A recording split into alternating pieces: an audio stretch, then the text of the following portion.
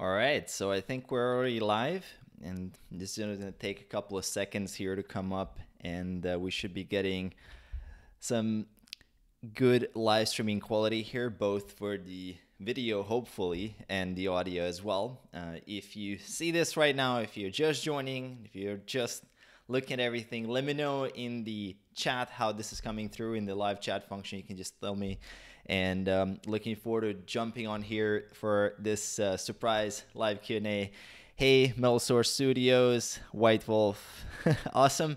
Let me know if this is coming through all right for you guys. I just literally decided to jump on a quick surprise live Q&A here. I didn't put too much time into setting things up, so I just wanted to kind of go on the fly and just see how it works. So I think this should be fine. I'm seeing already some of the comments. Hey guys, Atik, Counting Up, Luke, Jerry, Linux, Rangero, Jerry, Litza, Andrew. Awesome dudes. Welcome. It's an amazing day here in Barcelona. Actually, sun just went out. I was walking around the city. There was the Mobile World Congress right now happening in the city, so it's super cool. Lots of great events happening. So excited to share some of that vibe with you guys here, as well as answer some questions. And I see already some questions coming through in the chat, so definitely keep dropping the questions in the chat, because I'm going to go through them and I'm going to answer as many as I can in as much detail as I can to help you guys out, just to give you guys some of my time here.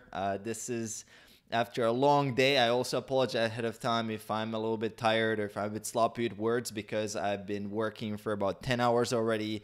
Right now it's about to be 7 p.m. So I am exhausted, but I'm going to give my best to share some good scientific facts with you guys and some knowledge that you guys can apply and improve your health and fitness and yourself as a person. So let's dive into it.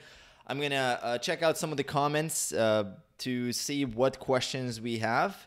And awesome, and welcome everybody. So let me check in question here from from Brandon. Just wanted to know, if I wanted to burn off as much fat as possible, do I cut out the carbs? But if I do this, would I lose much muscle mass? So you don't actually need to cut out carbs to lose body fat. It just matters that you cut out total calories, which can be both from carbs and fats, compared to when you're maintaining your weight or when you want to gain weight. So you don't have to go low carb as far as your diet. I do have, for example, I'm going to use my clients as case studies, as my guinea pigs here. We don't really do a lot of low carb dieting unless someone really prefers to eat for keto for some other reasons, and some people feel better doing that. We normally don't do a lot of low carb just because of high volume training, because that high volume training usually works better with higher carb, and most people actually prefer to eat a bit more carbs. So you don't really need to cut out carbs, but you do need to cut total calories. Now, that's going to be some from carbs, some from fats, because we know scientifically that a high protein diet is the best way to go for preserving lean body mass. And if you have a good training program, you may even be able to build muscle mass. If you're a beginner and intermediate, it's very common to actually build muscle mass a little bit at least while you're losing fat. And for all these things to happen, you definitely want to train really hard, but I don't recommend cutting out carbs. I'm not a really big fan of this modern mainstream conventional wisdom right now, which is just basically promoting keto and low carb as the best approach to lose weight, which is definitely not true. It's certainly not true for any of the like evidence-based studies that we look at. I mean, we look at meta-analysis, systematic and reviews. We can clearly see that people that, whether you cut out carbs, whether you cut out fats, it doesn't really matter. Like, the result is the same. So don't really worry about it, whether, you know, how much you're going to lose. You're going to get great results. Just make sure the calories are in a deficit and you're going to be totally fine. Cool. So I am going to go through some of the other ones, so bear with me. What is my opinion about mini cuts for teens when they are not pretty lean but not fat? So look, I'm going to be very straightforward and brutally honest here with you, and that's the only way I know how to communicate this. If you're a teenager right now, do not cut, for fuck's sake, okay? Like, do not go on a cut. Like, you don't need to go on a cut, okay? If you're a teenager, you're growing, which means that you just need to lift weights, get better at lifting weights, condition your body to get better in the gym, get stronger, eat a healthy diet, and don't focus on fat loss, for fuck's sake. You're gonna destroy your health. You're gonna have all kinds of negative things coming from that. It's too early for you to develop an eating disorder and to just be food obsessed. Don't do that, okay? Like, I'm telling you this, I don't gain anything by saying this. I'm saying this because I see so many teenagers get stuck in this permacut mode where consistently reducing their calories, trying to look like the Instagram guy that they look at every day. Don't do that. Like, do not do that to yourself. Lift, build muscle, eat healthy, make sure that you're sleeping right, make sure that you're studying your ass off and building a life for yourself. And there's plenty of times to cut body fat as you build up a lot of muscle. Like, you will find it much easier when you have enough muscle mass you're carrying.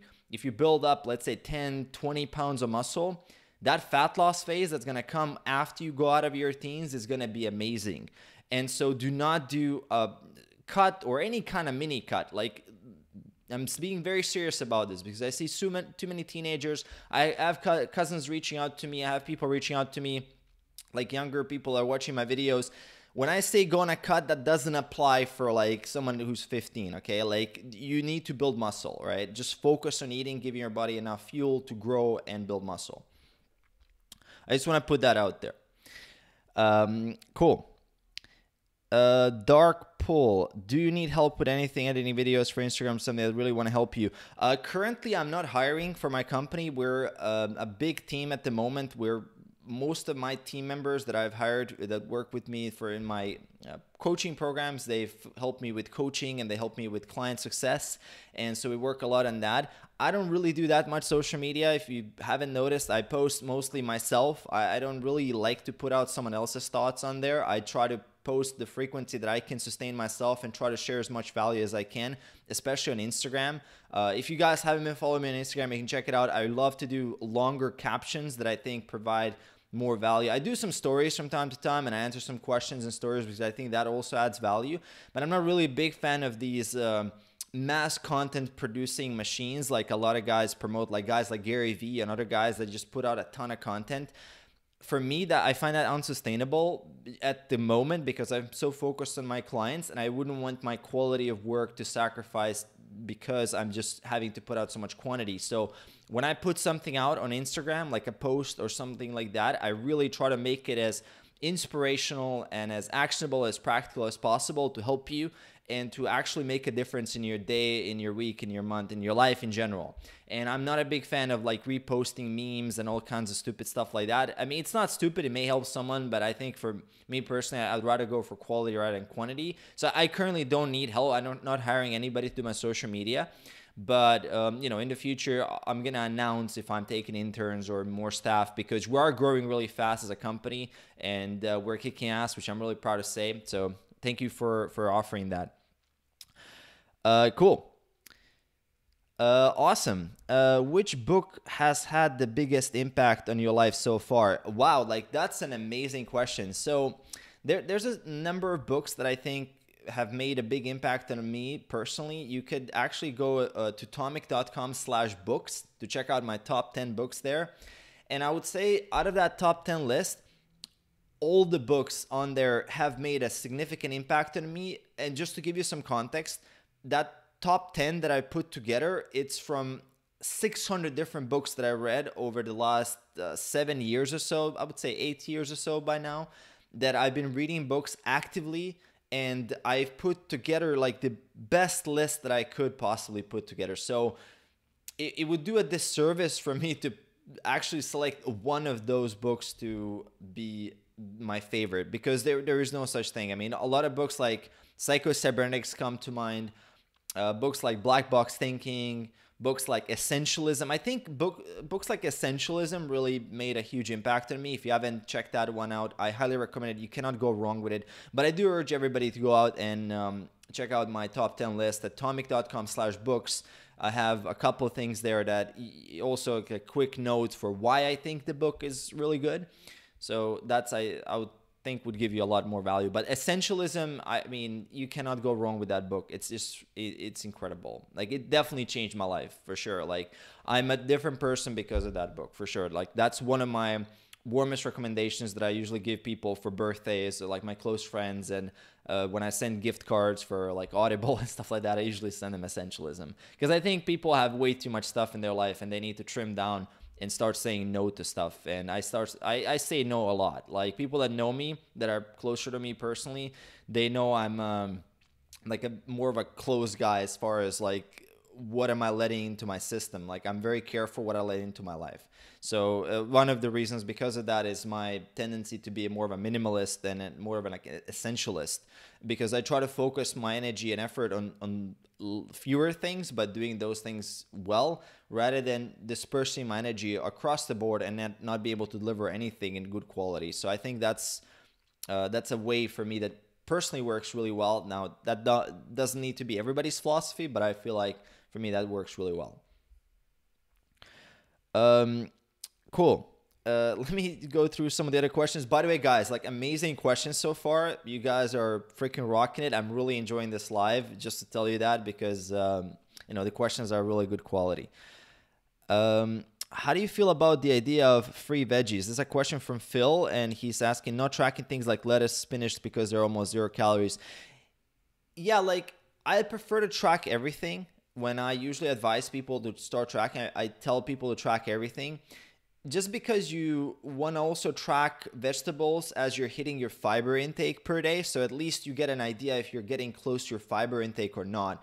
Because many people neglect, and they don't realize how many vegetables it takes to hit their fiber intake of, let's say, 30 to 45, let's say somewhere between 30 and 40 grams per day. If you're a guy, it's gonna take you quite a lot of vegetables to hit that intake. If you combine everything, like the grains you're eating, the seeds that you're eating, the fruits and vegetables combined, you will find that you actually have to eat more vegetables than you thought. So I do prefer tracking them. The calories can add up. I mean, you'd be surprised. If let's say I'm gonna give myself an example. If I'm cutting and if I'm going down to, let's say, 8% body fat, and I'm really in that last stage of the diet, I'm eating such a large amount of vegetables that it does add up. I mean, I'm eating like 5-6 kilos of food, 10 to 12 pounds of food per day from low-calorie foods. So that's a lot of food. So I do track also the tomatoes, the red peppers, and all those, because they do add up. When you're talking about those types of amounts, they do add up. Now, if you're gaining or if you're maintaining, I don't think there's a lot of need to micromanage. I'm a control freak when it comes to my diet. I love numbers, I love tracking, I love data, so I do it anyway because it's just a habit. You don't need to. I would still do it for the sake of the habit. And this is one of those things that guys have a really hard time understanding, is that, let me give you an example. So if I'm right now at 20% body fat, which I'm not, like, I'm more between like 12, I'd say about 12-ish or so. But let's say I was 20% body fat. If I just went on a diet right now to get down to 10% body fat, which is a lot of guys, the way I'm thinking about it is that when I'm at 20%, I want to behave in the way that would help me get to 10%. I want to build those habits ahead of time. So for me to get from 20 to 15%, I don't really need to put in that much work, but I want to start conditioning myself to do the right things and the right habits that will help me go from 15 to 10. So I'm already being very rigorous with my diet. I'm already being very on point with tracking. I'm already making sure that everything is set up, because I don't want to be surprised when I get closer to 10% body fat and now I got sloppy because I haven't been building those habits. So I want to have a lot of momentum, because when I go down to 12 or 13%, when food is just, the intake itself is just low, I want to be ready. I want to be conditioned. I want to be primed for that last phase, so I can build so much momentum that it's just going to carry me through until the end of the cut. Instead of trying to, weasel my way to lose a couple of percentages without putting in the work, I want to condition myself for discipline and to put in the work from day one, because I know that type of mindset, it will be necessary for me to finish the cut. And to finish the cut is going to be the hardest part. So that's my approach for this. I prefer to be more disciplined, and generally I prefer discipline over trying to make it easier for myself, because I know it's going to take more to finish the race. Right? And that's kind of the approach that I generally recommend as well for clients. When we work together, I push my guys pretty hard. Like when we talk about training, when we talk about nutrition, I work with a lot of busy entrepreneurs and professionals. But if someone says like, look, I can only train 3 days a week and for an hour, I'm gonna like make that 1 hour hell. Like you're gonna really bust your ass off, and that's how you're gonna see results. Because if you're training only 3 days a week for 45 minutes or an hour, like we gotta make that intense. Like that's gonna be really brutal, and that's the only way to grow. Like that's really the only way to do that. So I prefer the discipline and the harder way. That's just the nature of my approach in general. Like I would rather push you than try to manage things and try to find an easy way, because I just don't think there is an easy way to succeed in anything. Hey guys, cool. Let me see. Do you remain present, Mario? Do you remain? This is a question from Panasonic P2. That's cool. Do you remain present throughout the day? Is meditation key for you? Well, it's really hard to say whether I'm present the entire day. I'm definitely. I mean, I could probably say no with a decent amount of certainty. I think my presence really shines when I'm working, when I'm putting in the work, when I'm doing something for my clients in the back end, when I'm creating a new module for them, or when I'm designing new programs. I enter flow state, and then time flies by really quickly. Then I know that I'm in the present moment. And that's my usual way how I get into flow state. Other ways how I get into flow state is creating content or doing public speaking or doing coaching calls. That's usually what I enter like my flow state. I try to balance it out. Like if you're too long in flow state, you will get very exhausted. So there's actually a balance between entering flow state and exiting flow state. Now, this is actually a very important topic, because you all here, I assume that you guys want to be very successful. So your productivity, and I've studied this topic actually. I'm right now in the middle of researching productivity manifesto, which I'm building for my clients and for my members area. And I'm researching the topic of flow state. If we're talking about productivity, like pure productivity, you could correlate really well someone's productivity with how much time they spend in flow state. And I guarantee you, people that are on their phones all day, people that are on social media, that are multitasking, that are using their laptop and their phone at the same time, or multi-screen laptops and things like that, they're barely touching the potential of flow state, and they're almost never present. And I think that's one of the biggest issues why men and girls and younger generations, like moving forward, why they're going to have a really hard time becoming successful, is because their attention span is hijacked by social media and by all these devices. I think as far as like a competitive advantage that I would have above most people is that I can like sit down and work, and without multitasking. Like I can sit down and actually get work done. Like I don't care about my phone. Like I'm just gonna leave my phone in a room. I'm not gonna check it for an entire day or two, if it takes that. And I think that's one of the biggest things that will separate you if you want to be successful moving forward, like now at 2019, 2020, 2021, and moving on. If you're not the person that's unlocking their phone 350 times a day, which is the average, you're going to win. Like that's the way you're going to win in your business, in your career, with relationships, with your fitness, with anything. If you can focus, because people can't focus. Like I go out sometimes and I'm walking through the city and I'm just looking around me a little bit, just trying to see what people are doing. Like most people are on their phone all the time. If you go to a restaurant, like most people are checking their phone all the time. If you actually look at what people do when they work, they're multitasking. They have multiple tabs open. There's Gmail, Facebook, Twitter, always open. If you do that, like your brain, you cannot enter the depth of focus and the depth of that flow state that is required for real work, for real productive work. And nothing amazing comes out of that. Like you will not be able to create amazing work if you do that. So that's my humble opinion. When we're talking about like the number one skill to be successful right now, it's focus. Like if you can sit down and work without being ADD and go all crazy, you will win. And that's actually, when I do a video, I usually do longer videos. And I always notice that there's I would say like a 10% or 15% of the comments that come on a video like that, that's like a 20 or 30 minute video of guys saying, or girls, I don't know, it's like a fake account or whatever, saying that the video is too long. Like the video is too long, or that I don't talk as fast as or that I don't do fancy editing. And that tells me a lot, actually. I mean, I can do those things. I mean, I can pay someone, I can hire someone to do the most amazing edits on YouTube. But like, is that really what, you know, I know it will help, but it shows you that there's an underlying issue of lack of focus. Because I'm trying to like legit the content that I'm putting out. I mean, I honestly believe that I want to help you and I'm putting out the best as I can. So, and it's in your interest to focus, but you still can't. And I see this a lot. I see this as a big problem. So I just wanted to share this out because I think it's really important.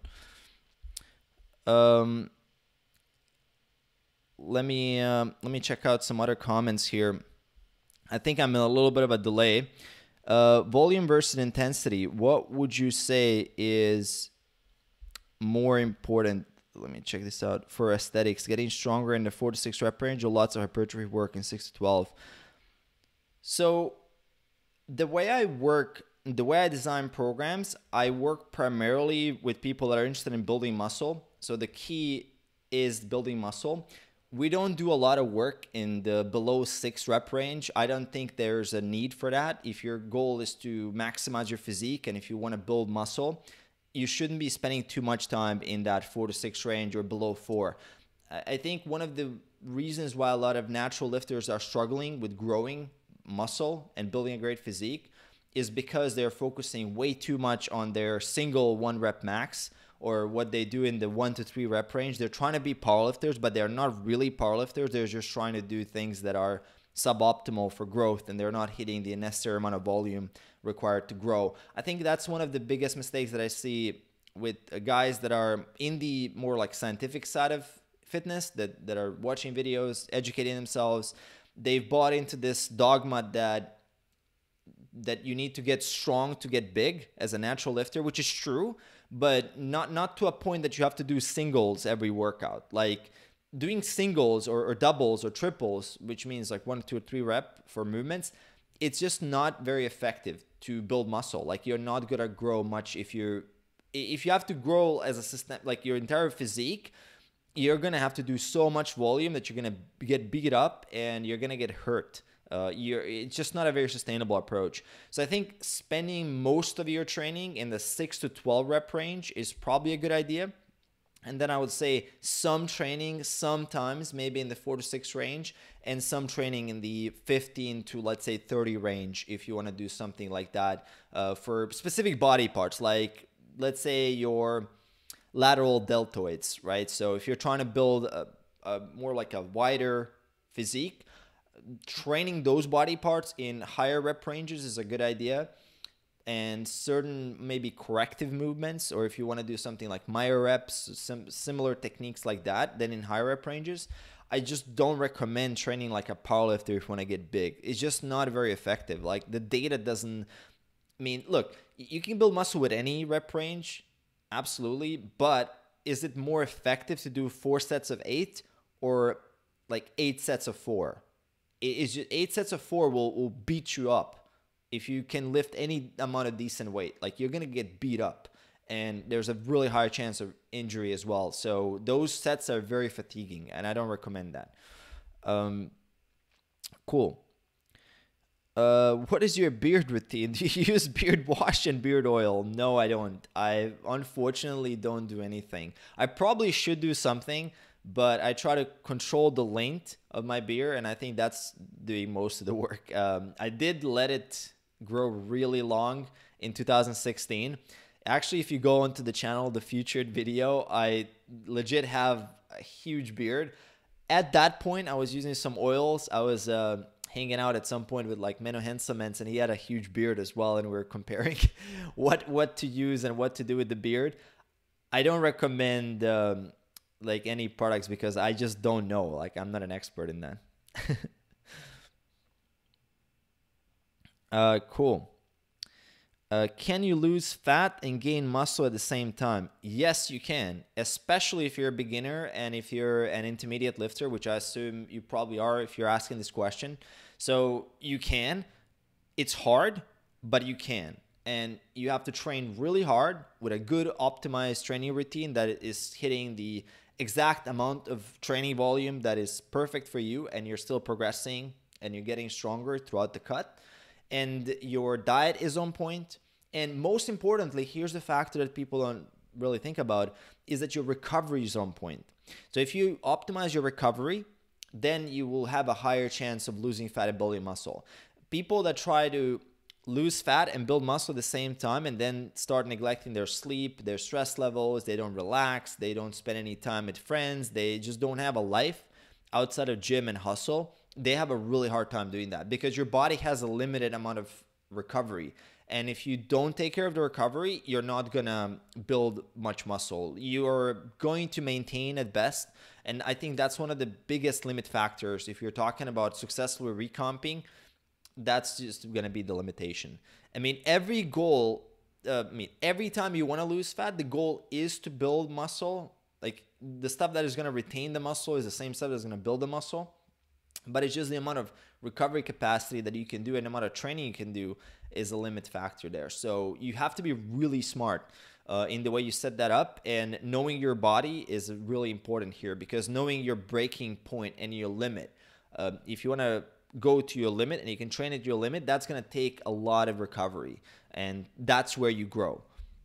So it's really important to have that in mind. Hi Mario, do you have some tips for students who can't work out more than 45 minutes a day? Man, like 45 minutes a day is actually quite a lot of time. Like you could build an incredible physique with training 45 minutes a day, 3 to 4 times a week. You're good to go. And if you can do more than that, I mean, you're winning. So I don't think that's a big limitation. I think people are limited because they believe certain things to be true which are not, like that, for example, belief that you can't get enough workout volume within 45 minutes. If I had only 30 minutes to train, and if I could do that 4 or 5 days a week, I would be very confident that I'm going to be able to not just maintain what I've currently built, but actually even progress. And it's all about how you use the time. It's all about how do you make the most out of your time. So you might not then be able to go out and practice single reps on a squat or something like that. But if you want to work on hypertrophy, if you want to build muscle, like absolutely, that's plenty of time to knock out a ton of sets. So you should be fine. Like that's definitely not a limitation. I think that's really one of the biggest problems in the fitness industry is as you educate yourself, as you watch a bunch of these videos and you start reading a lot of these articles and you start going into the comment section, you start picking up all these limiting beliefs that, for example, you can't build muscle while you lose fat, or that you can't do any growth if you don't train at least an hour, or you have to do these crazy ass like long routines, or you have to do bro splits, or you can't do bro splits. Like, it's just much more on a spectrum, and it's much more gray than people realize. And that's actually a sign, like when you guys watch a lot of videos on YouTube, when you go out content, a sign of a true expert is someone who will tell you like, look, there's so much we don't know yet, and they can explain the context. And if you have someone speaking in hard lines like you can't or you can nonstop, that's really a sign that that person hasn't really evolved and isn't coming from a scientific perspective. Because a scientific perspective is what's most likely to work based on data, and then from experience, and then also from everything combined, then you can do a lot more than people think you can. So I think you want to calibrate it, be careful what you believe, because you could really like mess up your results like that. All right, cool.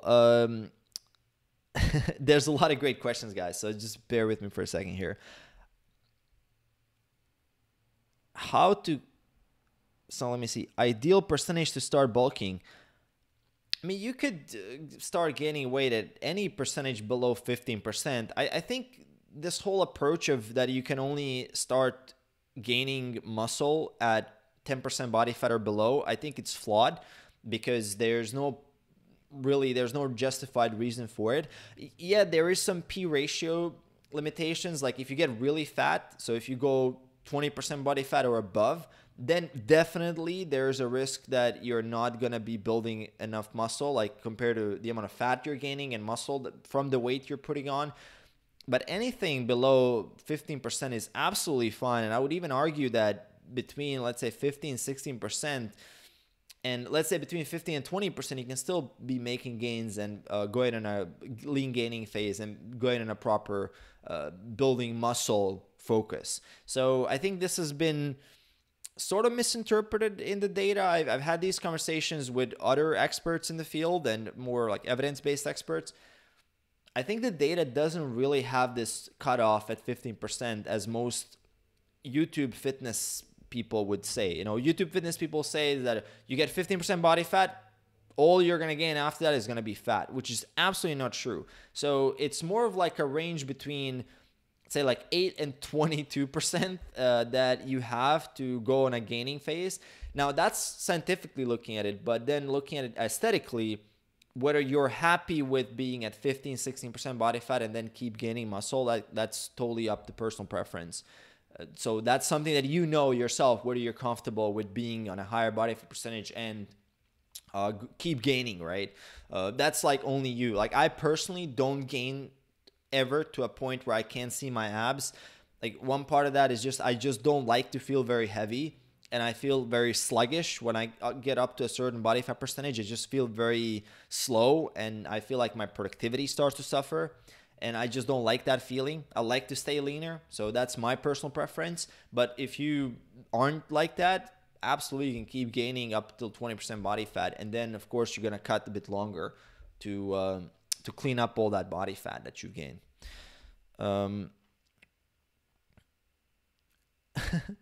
Why do I always think about video games? Oh, man, that's a really good question.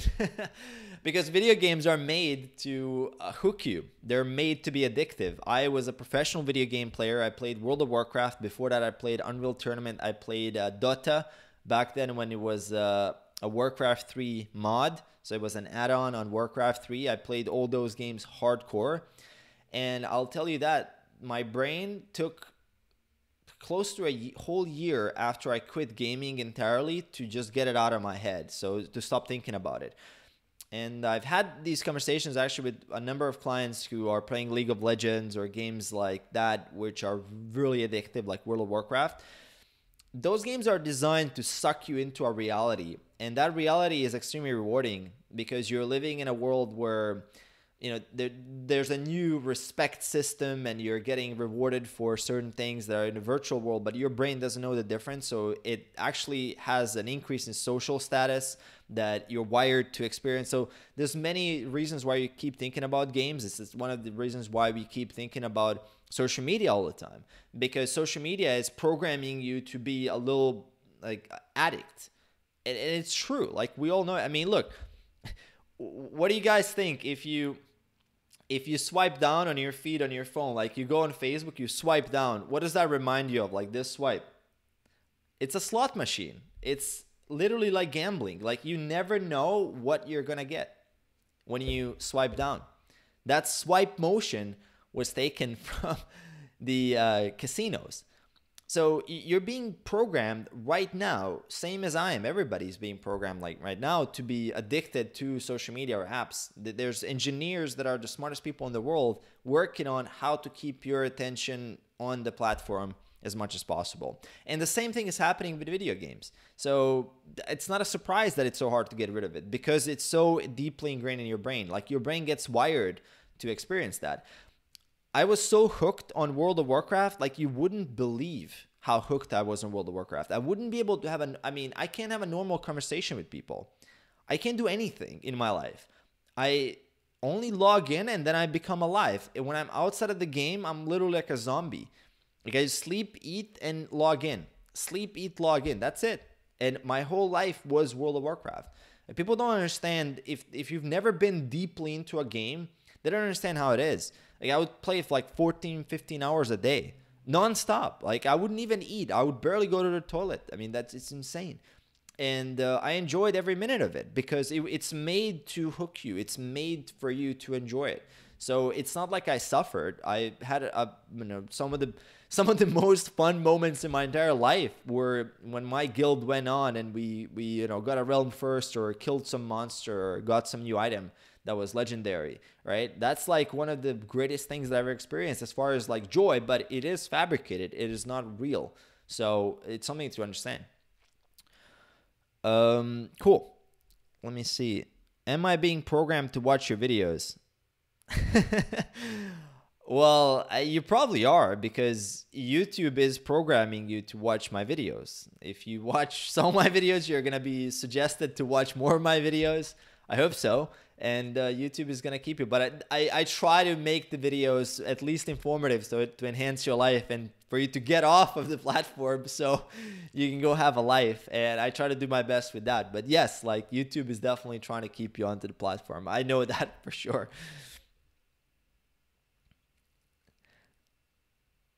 Cool. Definitely. How to get up and get to work when you're not feeling like it. How to stay productive every day. So, look, one of the most important skills to be successful is to be able to do things that are independent of how you feel.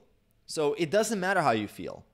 And when you have that internal chatter with yourself, if you really think deeply about it, if you really dig deeper into it, you are giving yourself permission not to go there. You are giving yourself permission to slack off. You are giving yourself permission, and you're rationalizing it through because you're not feeling it. But if you do it anyway, because it doesn't matter how you feel, you'll find that once you get a little bit of momentum, you're just going to keep going. So many days, man, like I don't feel like doing anything, but it doesn't matter how I feel. Like, does it really matter if I feel like doing this video or not? No, what matters is, am I living my life's purpose? Am I waking up and contributing? Am I doing something meaningful? And if I do that, it doesn't matter how I feel. In the end, I always feel good. So it doesn't matter if my wave of feeling good or bad, because everybody has ups and downs. Your emotional state and how you feel as a human being will vary. Some weeks you might feel a bit more depressed. Some weeks you might feel a bit more like normal. And some days you may feel amazing for no reason. It's like a wave. It just keeps coming and going. But as an entrepreneur, for example, like I had to learn to completely act devoid of whatever that is. So it doesn't matter how I feel. Because if I only look for days that I feel like it, man, nothing's going to get done. Like zero. Like absolutely zero. And the more you train yourself to act like this, the more successful you're going to be. Because then you're not going to care. And at the end of the day, when you want to get something done, it's not only about you, right? Like your work helps the world, helps someone else. And if you think about it more from a perspective of how am I serving and who am I helping, and I'm doing it for them, and just ignore yourself at all, like I'm not important. Like I always say, it's like I'm not important. I don't care about how I feel, the better in some cases. Because your emotional state, same as everybody, is just so varied that it's not something that is a good guideline for whether you should do the work or not. Yeah. And the worst thing about it is like the hardest stuff, that is the stuff that you feel the least like doing, is the most rewarding, and it's the stuff that's going to make you grow the most, and the stuff that is going to make you the most successful. So the stuff that you least want to do is the stuff that is going to make you grow the most. That's the sad part as well. So you actually have to start doing things that are uncomfortable and conditioning yourself to keep going for that. Like, start with small stuff. When you eat something that is delicious, stop halfway and just leave the rest for another day. When you're taking a shower, just squeeze a little bit into the cold, just to give yourself a little bit of a shock. When you're doing in the gym, just try to do a little bit extra. Just try to do another rep, or just throw in another set from time to time. Just challenge yourself. Challenge yourself with something new. Make yourself a little bit more uncomfortable. And you're going to notice that if you condition this muscle, you're going to get much more focused, and you're going to feel happier with yourself, because you're going to make yourself proud, because you're consistently pushing the limits. And that makes you really happy. Like as a person, that makes us really happy, seeing that we grow and that we progress.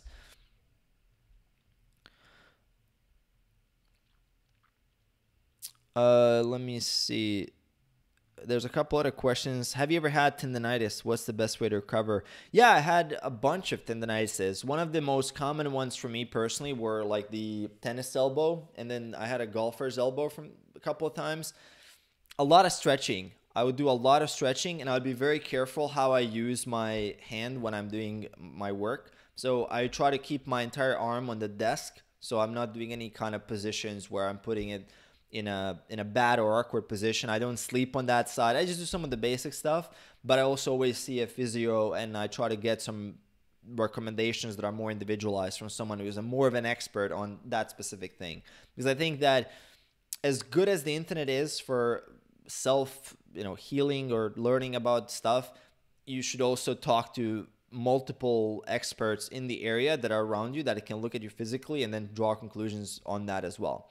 Because you don't want to go just by your own diagnosis, because it could be something really serious and that you're not discovering it early. So you don't want to be too stubborn, so you don't go out and learn and you don't ask questions. It's like, I definitely, any kind of sign of injury or something, I first discover the top 3 experts in the area in that specific thing, and I go and talk to all 3 of them and see if any of them, like, if they can agree on one thing, what's wrong and what needs to be done.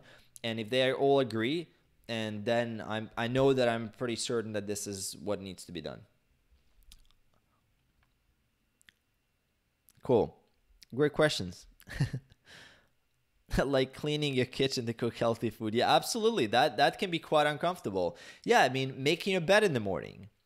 Basic things like that. Making your bed, keeping the kitchen clean, always washing the dishes after a meal. That one thing, like, you'd be surprised. I lived, when I first started traveling the world as a nomad, I traveled the world for 6 years. I moved from country to country every 3 months, and I was traveling with different roommates. I would be living with different people. And, you have people that have different sets of core values, but one thing that I haven't seen people do is that they don't have strict rules with how they handle themselves in the kitchen in the house. Like, if you guys lived with me, if you saw how I do it, like, everything is very organized and systematic.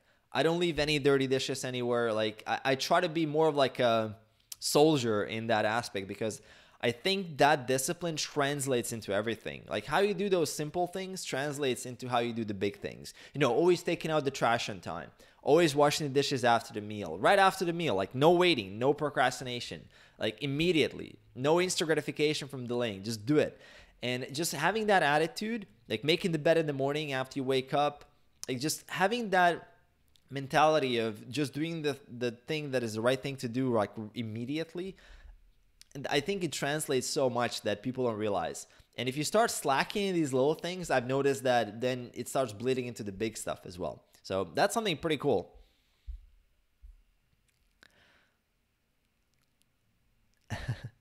How do I meditate usually? What would you recommend to someone just starting out?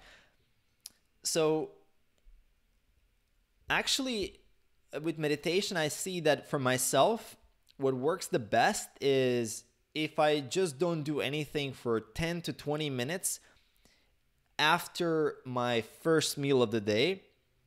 I take that 10 to 20 minutes just looking into the wall. I think that for me personally works the best. I tried all the apps. I tried everything you could imagine. Nothing really was as good as this. I just leave my phone, laptop is off, just don't do anything. Just look at the wall for 10 to 20 minutes. And it's almost like thinking time in a sense, and also meditation. And it just works like that. And I did do that daily, and it seems to do the trick. So I don't do any crazy long meditation practices or anything like that. I do 10 minutes or 20 minutes, depending on how I feel. And that's usually enough. And again, no apps, nothing fancy, no fancy positioning or anything. I just sit down where I'm very comfortable, where I'm not making any, like, you see that sofa right there? That's basically where I meditate. Nothing. There's just nothing on the wall across, and I just stare at the wall. And it helps with focus. I really definitely notice the difference. If I look at the wall, and if I'm not this, like, if I'm paying attention, you can almost sense that there's this urge to go check your phone or check the laptop, or there's this urge to rush to do something. And it really, you feel it, and then you ignore it over time and it becomes better. So pretty cool.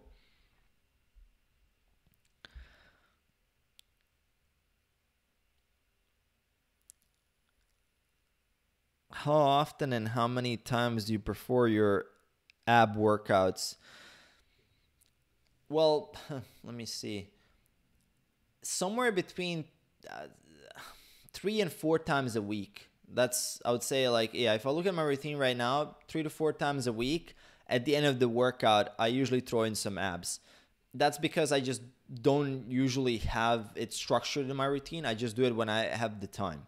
So if I have the time in that day, I'm just going to do a longer workout, and I'm going to throw in 10 to 15 minutes of ab work at the end. And I'm going to do that, I would say, more 3 times per week than 4, but I do try to train them as frequently as, 4 or 5 times even, just because I don't do a lot of volume.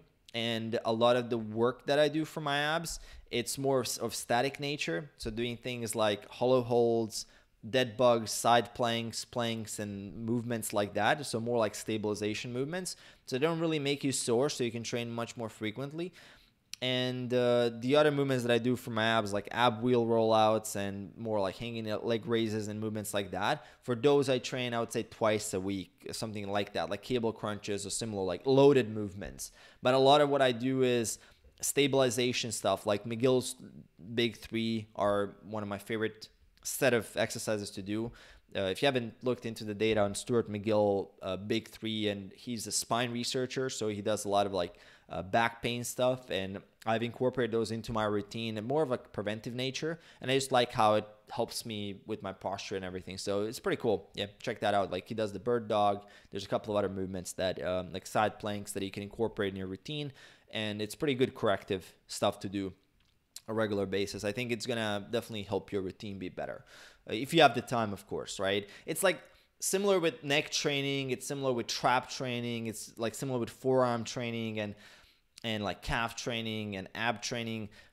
In my mind, like these are not my main target groups that I want to train. I try to incorporate as many movements where I can passively or indirectly train it.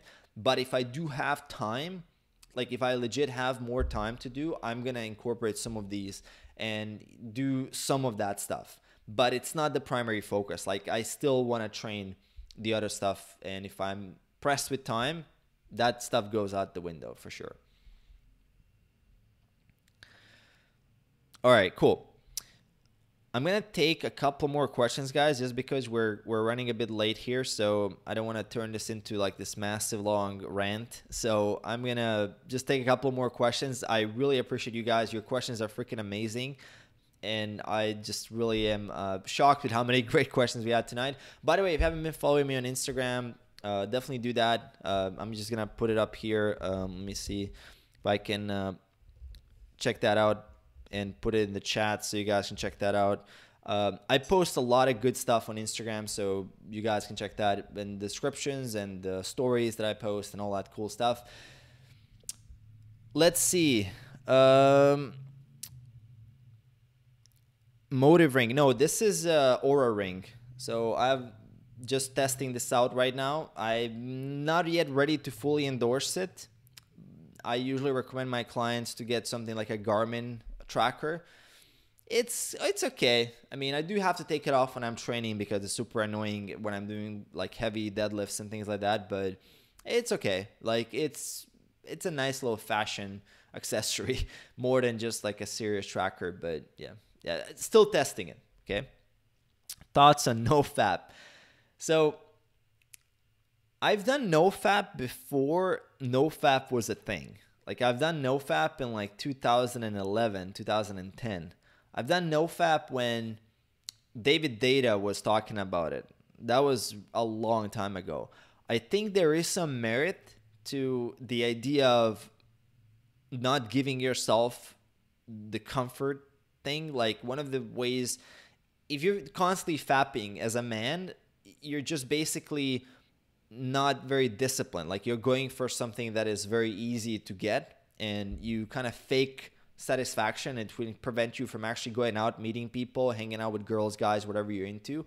And I think there's value in NoFap because it actually forces you to get the hell out and approach people and talk to people and meet people, go to events, get out of your house, because it's so easy to just stay home, get some Kleenex, get some good stuff on your laptop and not get anywhere. And then you're basically alone and miserable. So there's definitely value in that. And I'm a big anti-porn. I think porn is like one of the reasons why people are having such a hard time being successful, like I see so many people that I meet at events and places like that, they accumulate a lot of bad habits like alcohol, porn, cigarettes, drugs in general, too much weed, and all this kind of stuff. Like, that stuff is great, but at some point, like there's a point at which it will just destroy your life. So you got to be very, very, very careful. And I don't know many people that can control all of that and still make it. So I'm more of a, like, as far as nofap, I'm definitely up for that. I recommend it to everybody. Like, if you are currently struggling with that,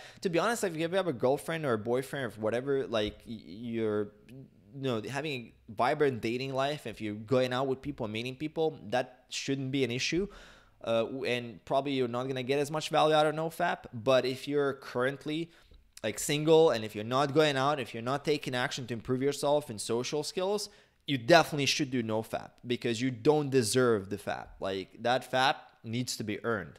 So if you're not putting in the work to improve yourself, you should not be spending your energy and getting any rewards for slacking out and being a procrastinator. So that's my stance, my quick stance on nofap. My buddies at RSD, Julian and Max, they did a couple of videos on that. I definitely recommend. I did a video with Max about it, and then we told Julian to do a video on it. I think he did like a couple of videos on it already. So I definitely recommend as well checking those out, because I think our opinions definitely are in line there.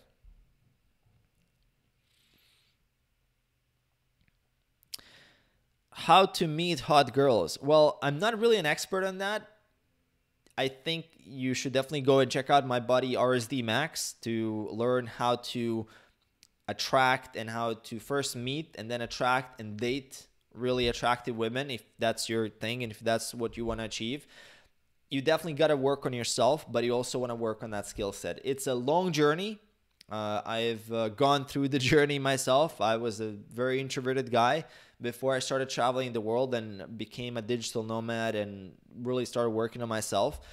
I didn't date anybody. I had literally one girlfriend in my entire life before the age of like 24. And that was like totally by accident. It was definitely, I was a complete moron and a complete idiot. So yeah, like that definitely was a huge area of growth for me. Like I started at rock bottom basically and rebuilt everything.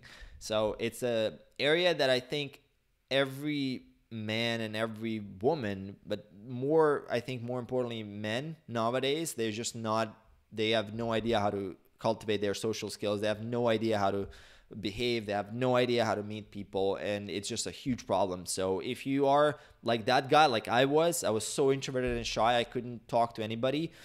Man, like you definitely got to go into my buddy RSD Max stuff that generally what he's putting out is amazing. I think it's going to give you some extra confidence and give you some structure and give you some new paradigm shifts to start getting out there and meeting people and going out to events, creating a social circle, going out to bars, clubs, whatever you're into. Like I personally hate nightclubs. I fucking hate nightclubs. I'm just saying this out loud. You guys see that it's a sensitive topic. I don't like to swear, but I did go out to a lot of nightclubs for like years, and I just don't like it. I just don't like the nightclub culture. Like you got to stay up late until like 5 in the morning here in Europe. Oftentimes it's even later. Here in Spain, I mean, the clubs close like 7 a.m.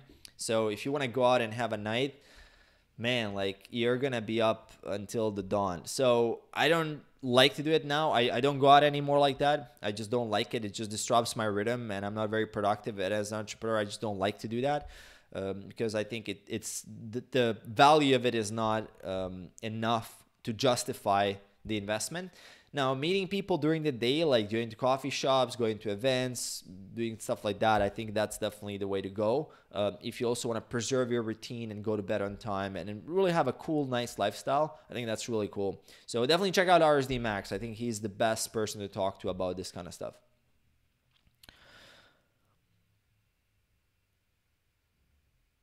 Let me see.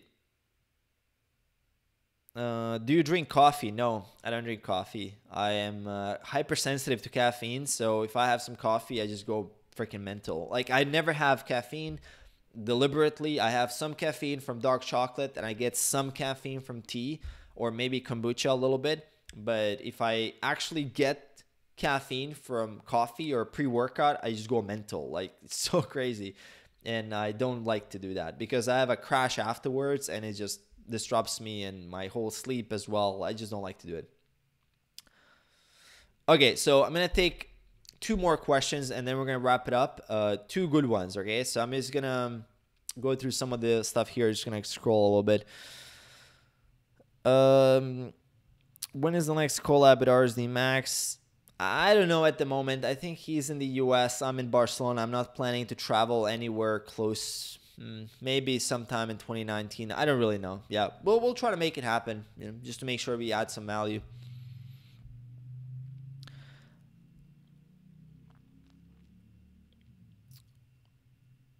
What do you recommend to make money online? Okay, so it's kind of a weird question to someone that does fitness, but okay, I'll explain to you my quick philosophy about money. Money is a side effect of adding value, right? When you add value, in return, you will get money. Money itself isn't really something that you should focus on if you want to be an entrepreneur, if you want to be a freelancer or someone who wants to provide a service. You will get money if you solve problems in the marketplace. So I get this question a lot, and I am working with some people. I'm doing some business coaching on the side. I'm helping some younger entrepreneurs, and the real good, like the mindset to have, it's, okay, what is the problem?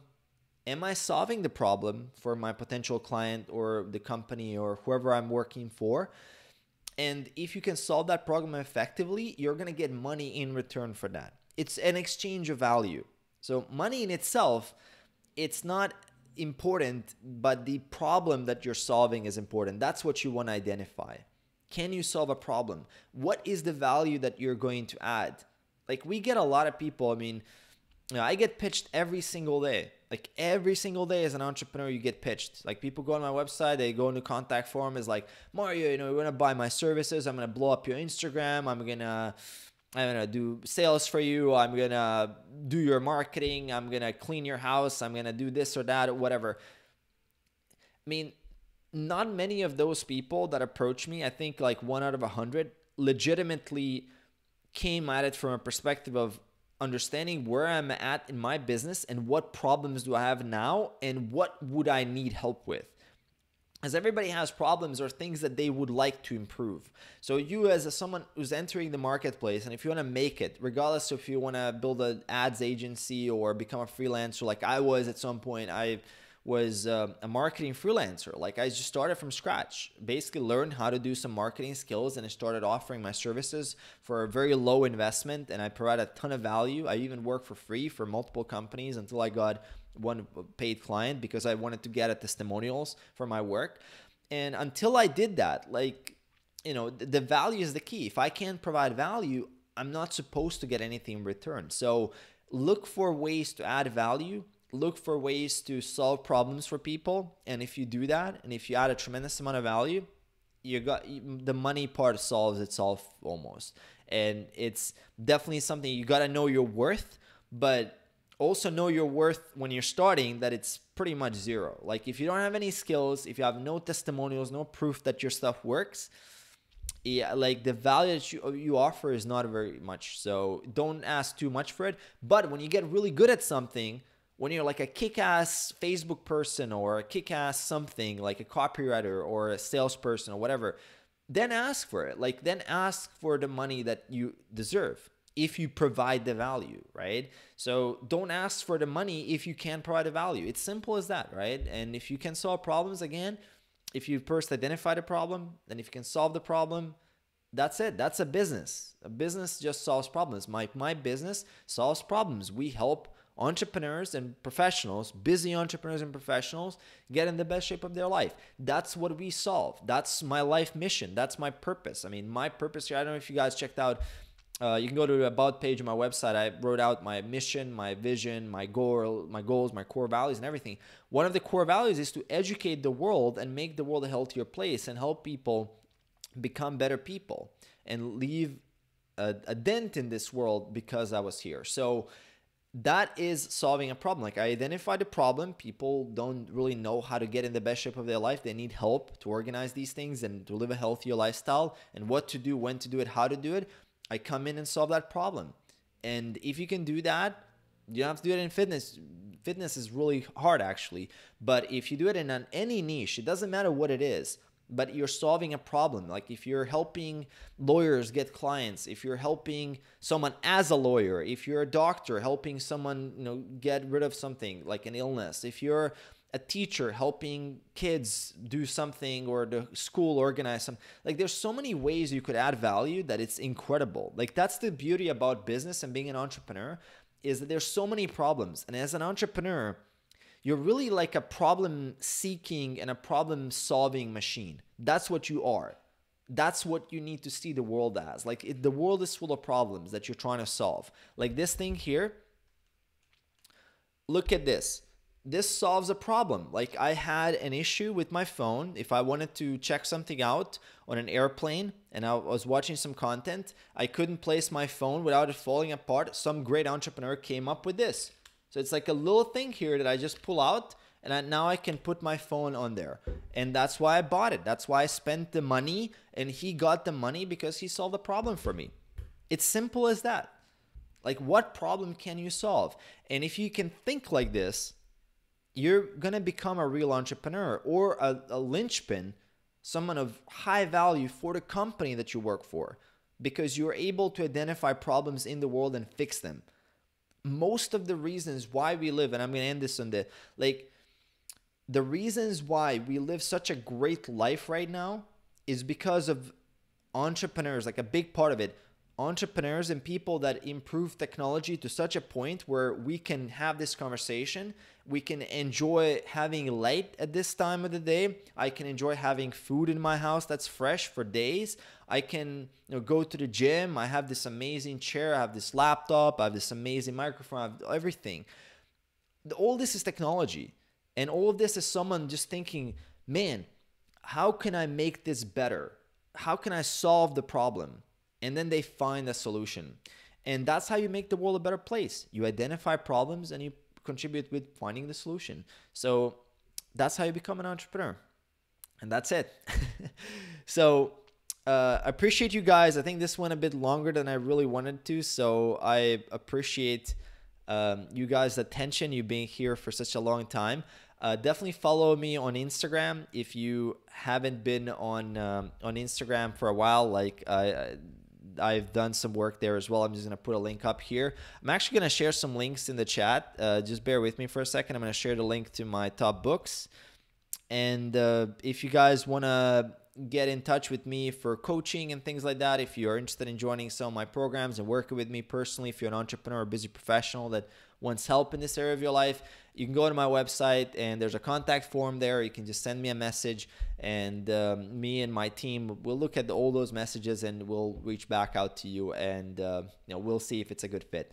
Other than that, I really, again, appreciate your time. I hope you are having a great Sunday, and now coming up into this week that you have a game plan to crush it. I certainly do, and I wish you guys all the best. And I'm going to sign off right now. And as I said, love you all. I'll see you guys soon.